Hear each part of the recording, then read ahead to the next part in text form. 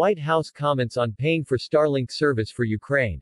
The U.S. understands the importance of satellite communications for Kiev's forces, Press Secretary Karine Jean-Pierre says. The Pentagon and U.S. allies are exploring all options to maintain Starlink satellite services for Ukraine after tycoon Elon Musk said he's no longer willing to provide the communications for free, the White House press secretary has said. During a briefing on Friday, Karine Jean-Pierre was asked if the Biden administration had considered Musk's request for the Pentagon to foot the bill for satellite internet communications in Ukraine. Look, we understand the importance of these capabilities to ensure stable communications for Ukraine's forces in particular, Jean-Pierre responded.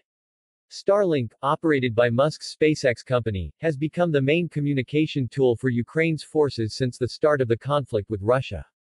According to the spokeswoman, the Pentagon is working with allies and partners to look at all options on how best to support those needs identified by Ukraine specifically.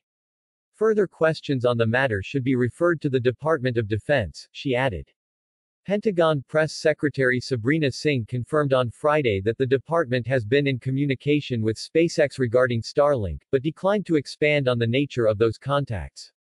The DoD understands the fragility of satellite communications and their importance for Ukraine not just on the battlefield, but within the country itself, Singh said.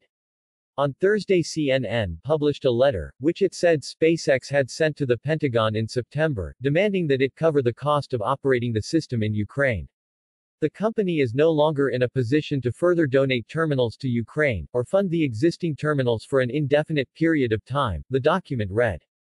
Musk reacted to the report by pointing out that his competitors in space launch and communications, Lockheed Martin and Boeing, had jointly received over $60 billion in defense contracts in 2021 alone.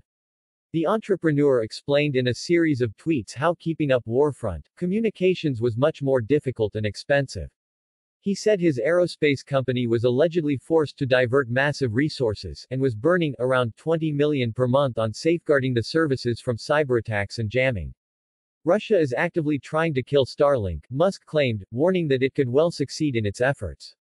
Starlink is the primary communications system of the Ukrainian army on the war front. If anyone else wants this job, please be my guest, he wrote.